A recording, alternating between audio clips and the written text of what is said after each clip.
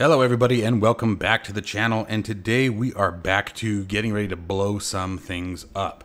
I have missed my DCS World birds, and I know a bunch of you guys have missed the content. Now, with all the changes and everything that's been going on, I decided it was time to build a new server, or I should say a new mission. So I'm going to be starting the Let's Build a Mission series over in DCS. And we're going to be using the Syria map. The Syria map is just absolutely awesome. And then with the clouds and the runway damage and all the, just my brain's going crazy. Like I got so many ideas. So we are going to be going through that today. I have found a static template online where someone took the time to more or less populate pretty much all of the air bases, and so saves us a bunch of time. And so I'm going to be sharing that with you guys as well. We're going to be taking a look today at how to set up your carrier groups, how to set up the orbit patterns for the carrier, static aircraft on the deck, excuse me, and as well as a few other things depending on how time goes. I'm also going to show you how to create a map template. So that way, if you want to create a new mission, but you want to have the air bases and things like that already populated and featured, you can very quickly do so. Same thing with the carrier group. So we're going to be taking a look at a bunch of that today. Basically, the preliminary stuff for getting a mission together. And then we'll start planning out some battles and strikes. And we're going to be making a test zones, an area where you can go out and just practice and not have to worry about things shooting back at you. Then we'll make a hostile practice zone. You know, again, same thing where obviously the risk is a bit higher, but where you have some a little bit more intensity to it rather than just dropping a bomb over a dumb target, you know. So there's going to be a lot of things coming to this mission. I have a lot of great ideas. We're going to be taking a look eventually at CTLD and Mist and probably Moose. Moose, for those of you who don't know, and CTLD, well, all three of those really are scripts that you can run in the background that really enhance the features of the game that don't already exist in it, such as JTAX. JTAX is one of the things that gets very, very simplified with CTLD, and it... there's pros and cons, which we'll go over at a later time. I don't want to get too far into that now and get on a ramble, because I can get on a tangent with this stuff all day long. However, something to be aware of is I'm going to be saving each stage of this mission. I'm going to be uploading it to my Patreon site. So if you guys are interested in having access to all these missions and all the documents as I go along, please consider subscribing to Patreon. It truly does help out the channel. You do not have to be tier 2 or above for the DCS content, the missions and things like that. You know, just simply any subscription. I think $3 is the lower end a month. But you'll be able to also request content and then download anything that I make for DCS as well. You'll have that available. So anyway, without further delay, let's go ahead and get into today's video.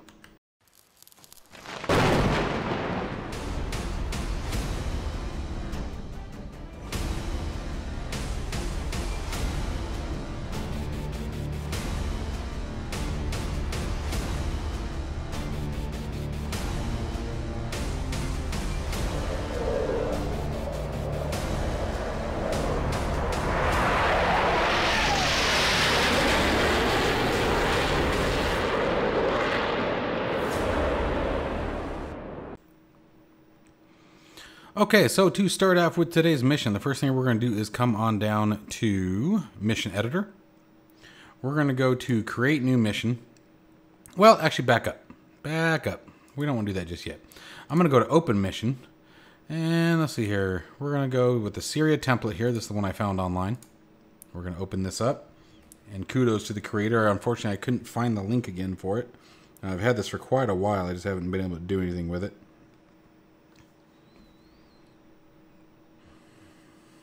We'll let this load, should be pretty quick. Okay, so this is the kind of stuff that you can see is already done. Now, some of the things that I'm going to want to remove, I've already removed any AI aircraft that was up flying around or scheduled to fly around. Whoa. Apparently we're still loading. There we go. So the first thing I do, if you find a map that you want, okay, that you like, you know, and guys, the missions that people make are a great way to start. They save you a ton of time, and there are some very, very creative people out there. So things like this, trigger zone, you know, you can either leave it, you know, as a titling option or not, or you can delete them. For right now, I'll go ahead and actually leave them. Uh-oh. Okay, there it goes. That was weird. Come on, DCS. Settle down. But so if you wanted to delete the trigger zones, things like that can come in there. I delete all the AI flights that are up and moving around. An easy way to do that is to come here to your units list. And you can filter, for example, let's go ahead and filter by just planes for now. And like these guys are hidden, so we're going to unhide them. You just click on the box, the status box. Come on. There it goes. I don't know why that was being such a pain. All right, so yeah, this is a perfect example. Now these are client seats, so this is for your players. These aren't AI, but I like to delete the waypoints, and simply because I want to be able to have full reign of what everybody's doing.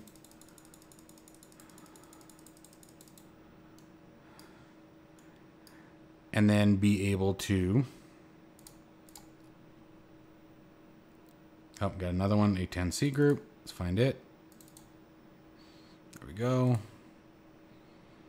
And we're going to delete that.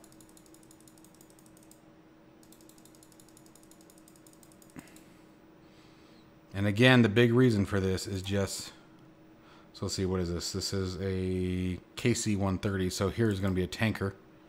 So we got a tanker orbiting up over here. But see, like it's got all these waypoints and we don't need to do it like that. So I'm gonna simplify things quite a bit here. And we'll address that. I'm gonna leave all of these here. I may change the titles of some later. It's like, that's really cool. They did the Russian writing. Obviously somebody is much smarter than I am. I have no idea what that means in Russian. I think Russian is such a cool language. I would love to learn Russian. I'm not going to lie. But I think it's a gorgeous language. Anyway, I digress. So now I've got it pretty much set the way I want. And, you know, you have random, like, little skirmish groups out here. You know, these are SAM sites that we have out here. You can see it looks like there's some sort of storage yard or something here that we can, you know, use for later missions. So a lot of these guys do some really great work and can save you a ton of time, you know, and credit definitely goes to them. You know, I'm very grateful for the community in DCS World and what they do. Anyway, so yeah, you've got little things out here that you can sort of plan your missions around. Now, what I'm still going to do is, you know, at some point, excuse me one second. Sorry about that, I had to cough. Is we're going to go through at some point during this series and start populating some of the airfields. I'll probably do that off camera, but then come in and show you guys, give you guys examples of what I did. And then again, you'll be able to download my progress at the end of each video. If you are on my Patreon subscription. So, all good stuff there. So let's get into what we're here to do. We're going to start out with a carrier group. As you can see, we don't have one implemented here.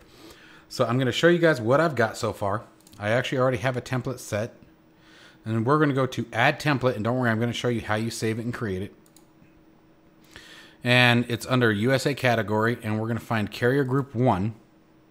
And then once you have it highlighted, you want to be real careful. You just click. Boom. There it is. Okay. Now, I'm going to close this window. If you click again, it creates another group and another group and another group. Okay, so you got to make sure you close this window first. And then you can just highlight these, delete the group. Okay. All right, now let me show you sort of what I've done here because these are set up like this for a reason. This guy here, okay, this boat here is just about 3/4 of a mile off the angle deck. Okay. And then this one here is just about a mile ahead of the nose of the boat.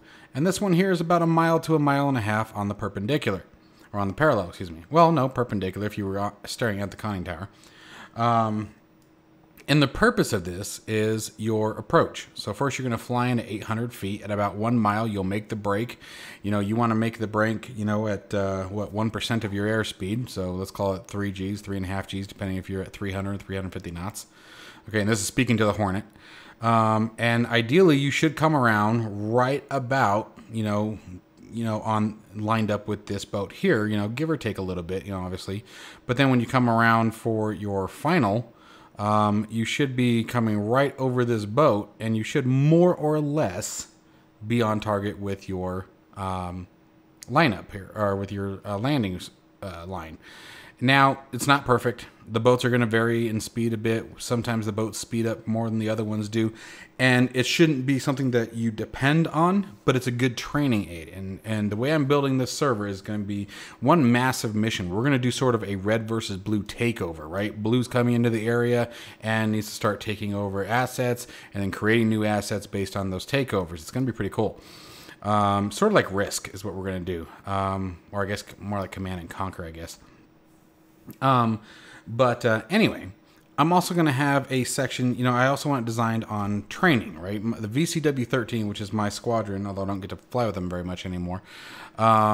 We are a training squadron, okay? Definitely I would call us a training squadron, but the guys do great at creating their own missions and things like that, and they go up and fly and blow things up, but we also have a lot of guys who are new or possibly inexperienced, and so, we want to have that option of training available to them. So, anyway. So we have our boat laid down. So I laid down, obviously, the carrier. Okay, now I'm always pretty anal about my titling. So I'm going to call this Truman Carrier Group.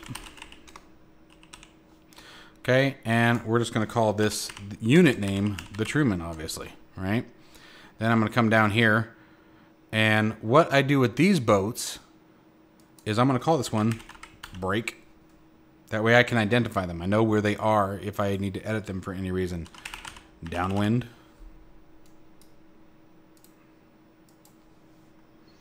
And let's see here. We'll just call it Final. Okay.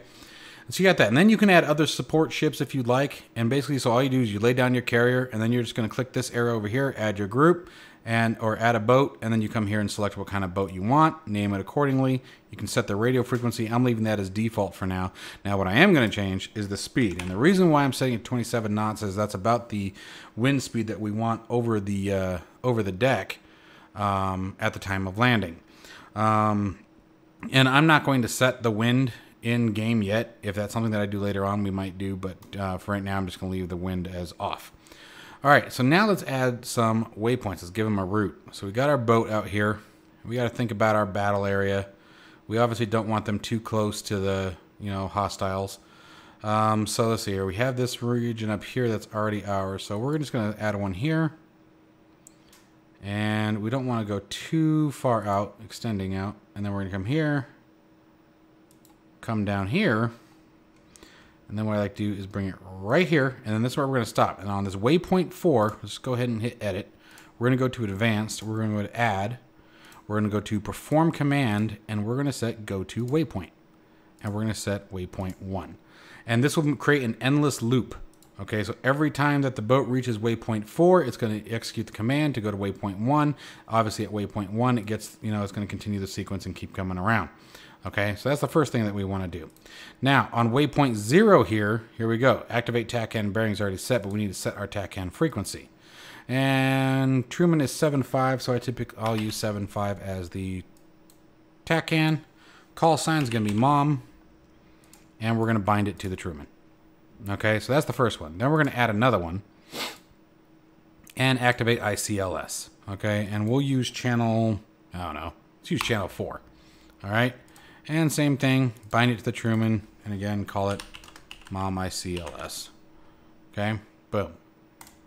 So now our boat is set up, or should be set up, for transmission. Now, there used to be a bug, I don't know if it still exists, so I guess we're just going to have to test and find out where and actually, in case it happens, let's just resolve it now. There was a bug where after X amount of time, the carriers would stop transmitting their TACAN. Okay, so how we avoid that is at each waypoint, tell them to do it again. So we're going to do the same thing. We're just going to repeat. So this is 7.5, Mom, Truman. And what we can actually do here is maybe break this up a little bit. So for example, here we're going to select on 0, we're going to add a waypoint and then put one here. And let's also go back to edit for a second. You want to make sure you go back to edit, then add again. And let's put another one here, just so that way it repeats a little bit more frequently and we don't have to worry about quite as much. All right. All right, so here's how we have it set up. Each one of these waypoints has this trigger for activate TACAN. 75 X-ray. Mom is the call sign, and the unit is bound to Truman. Now this should hopefully alleviate any issues that we used to see with the boats not transmitting the TACAN. Okay? All right.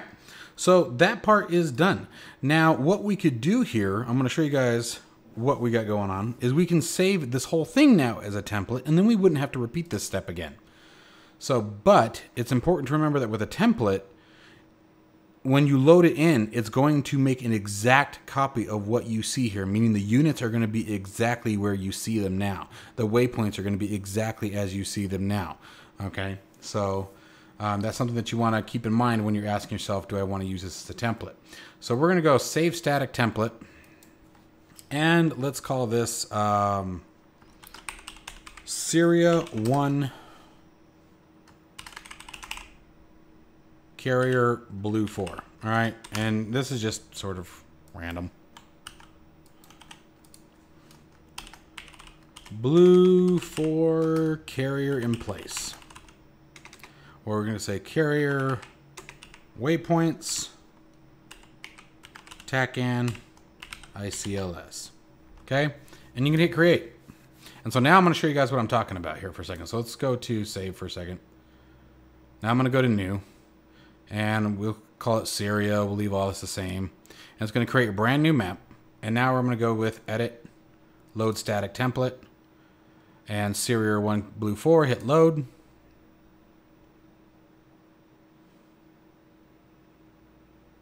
Oh, it only did it with that one. Oh, no, it didn't. So now what it did here is it added all of these static objects and everything else that we have. But if you notice, it didn't give them a coalition. So for example, we want to set this to red.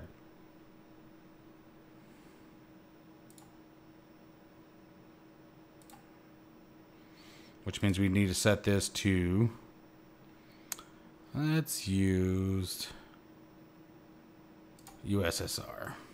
And it's because whatever coalition these were on the original map, we don't have it added. So let me show you how to fix that as well. So let's go back to our open. We're going to say no. We don't want to save it. Oh, sorry. I want to say yes. And we're going to go back to the previous mission that we did. And now we need to check and see what coalition these guys are, because that's what happened there. So it's Russia. Okay. So let's just double check everything here. Yep, Russia, Russia, Russia. Oh, that's Syria. Okay, so we need to make sure Russia and Syria are added to our coalition. So let's do this. So when we go to our create new mission, let's try this again.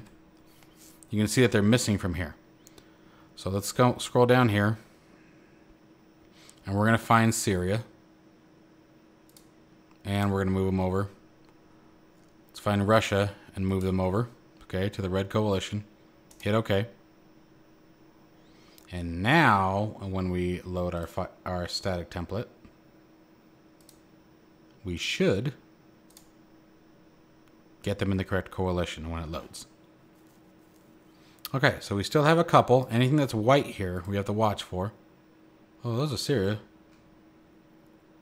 Interesting. Ah, Iran. That's what we're missing. So again, you guys obviously understand how to rinse and repeat that process. So let's just go back again. One more time. We'll fix that real quick.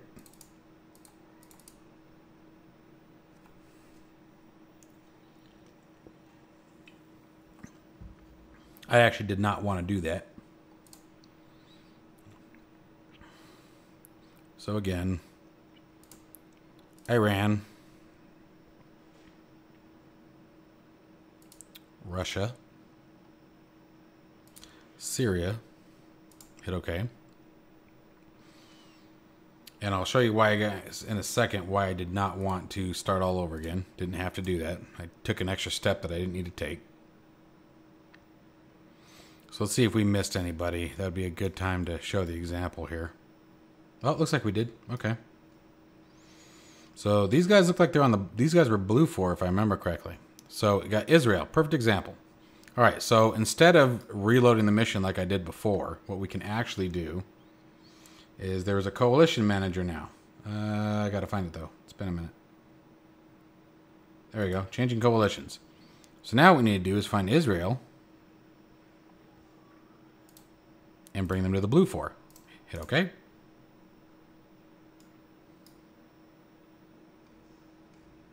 And now they're blue.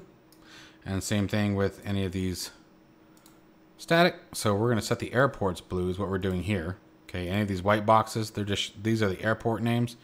You just need to associate their color with what? With where they are. So again, we're going to take these guys.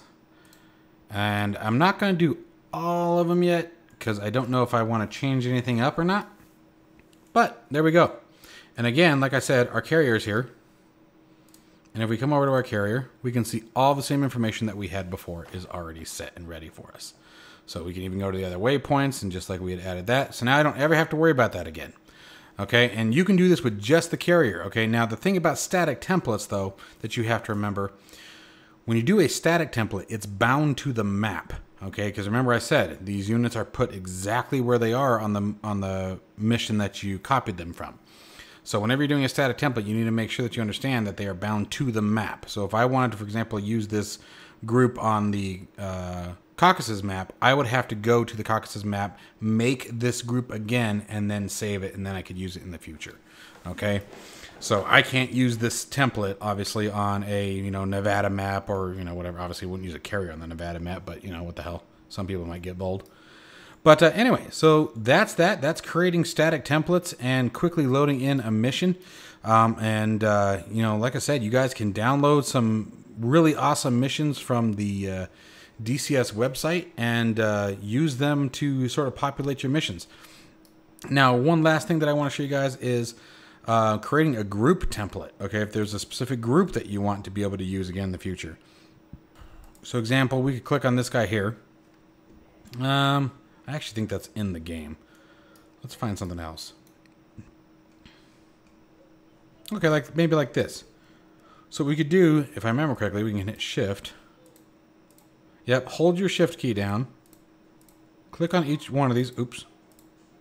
Uh-oh. Trying not to move them. My mouse is super sensitive.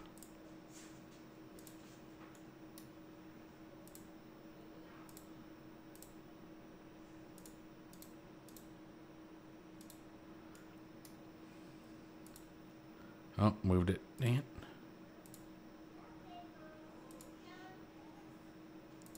Trying to go slow so I don't move anything else. There we go. Okay. And I believe we can do... I don't know if it's just going to do it by the one group. It might just do it from this group. We'll see. But I believe we can now go to Add Template. Okay. And here is Create New Template. Yeah, I'm pretty sure it's just grabbing the one. Let's just try it. Let's call it Test. And we're going to save template. And you can see it's now up here. And let's see here. Yep, it only takes the one. Darn it. So if you create a group, basically, is where I was going with that. So for example, if you wanted these trucks, this is actually kind of cool. This is actually a nice way to use this for like creating airports and things. So let's use this one. This is a better example. Grab this one group, and we can go to Edit, go to Add Template, and again create it, and just call it, what do we want to call this? Transport. Come on, why are you doing that? Give me that. Oh, template name helps if I'm in the right field. Transport template. Okay, and we hit Save Template. Oh. Means there's already one there, so now we can come up to Syria. There we go, transport template. And now you can do that. Okay. So it makes it easy when you're like populating runways or airfields and things like that with service trucks, or you create a battalion group. You could have this be a tank, maybe a couple of supply trucks, some soldiers. You can lay them out in a very specific formation that you'd want to use again, and then you could create your template and be able to use it in the future. You just need to make sure they're all in the same group. Okay, I was hoping that my other way that I first tried to do would work, but I was wrong. I was wrong. But anyway, guys, that is the static templates and group templates tutorial of this. Stay tuned for the next one, and we're going to start taking a look at populating some airfields. I'm going to do that off camera, but when we come back, I will show you guys what I've done, so that way you guys have some ideas. And again, you guys can take any of the things that you see in these videos, and you can download the mission if you're part of my Patreon subscription, and you guys will be able to use them for your later missions as well and save them as templates. So, something to think about. All right, guys, I will catch you guys in the next one. Stay tuned for a lot more DCS content.